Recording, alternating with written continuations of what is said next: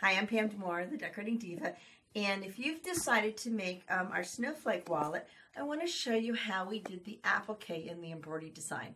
Because if you've never done an applique by machine embroidery, this is like a nice little tip for you. So this is what your design will look like after it's embroidered before you make your wallet. So if you follow me to the embroidery machine, I have the design loaded, and I've done the first step already. So I've already done, oops, there's a fuzzy there. I've already done some outline stitching. And I've sprayed the back of my white fabric with KK2000. I actually backed it with a stabilizer. And so now we're just going to press start.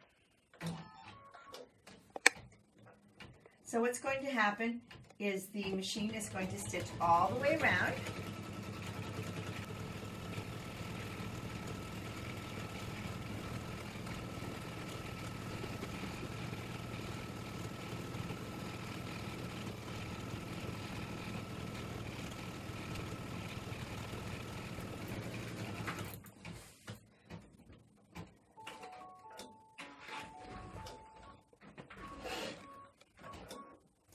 Now that it's done, it's outlined our snowflake, we're going to cut away the white fabric, and then our next step, if you look at my screen, my next step is to do a satin stitch.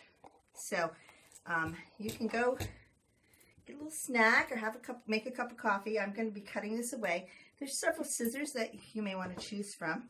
I just brought some up here to show you. This is one that has kind of like a bend in it, so you can get your fabric in like this to cut.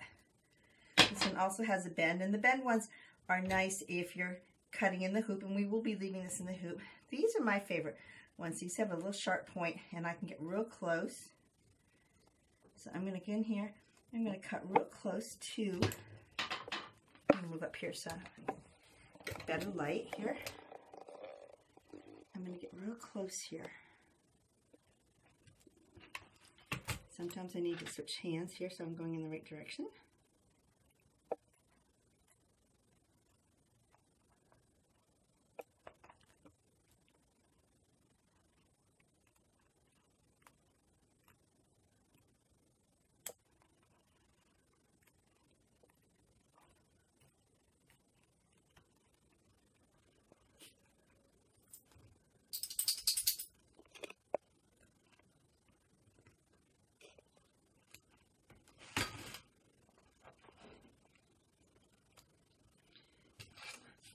About finished here.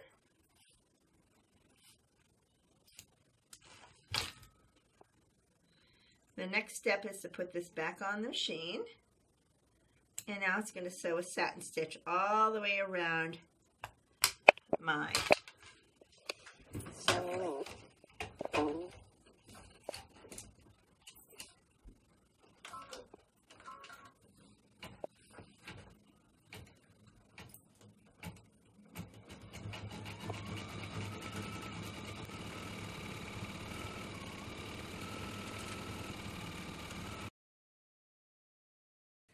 Now that we're finished stitching the outline satin stitch, we're going to go to the next design, and that's going to give us the outline of our star.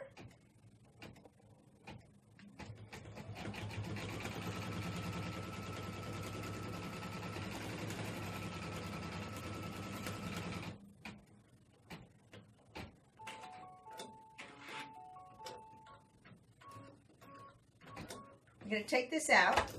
And now you would just cut away the inside of the star, and you would add the satin stitch, just like this is, which would be the next step. Then you're going to stitch each one of these little boxes, trim away the inside, and then satin stitch it, and then your fabric is ready to be made into your wallet. So you're just going to take it off the hoop. We won't take this one off because we're not quite done yet. You never want to take it off while you're still trimming, okay? Wait till you're done. And then we're just going to press it because this is a fusible stabilizer we're using.